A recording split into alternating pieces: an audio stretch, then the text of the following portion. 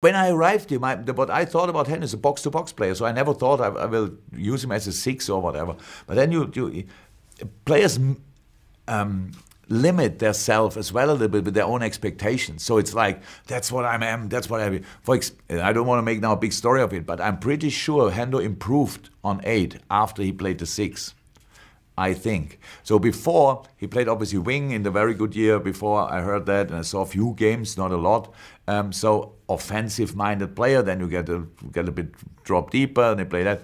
So if you ask Lewandowski in a moment, what helped you the most in the beginning of your career, and I would say playing 10 for Borussia Dortmund.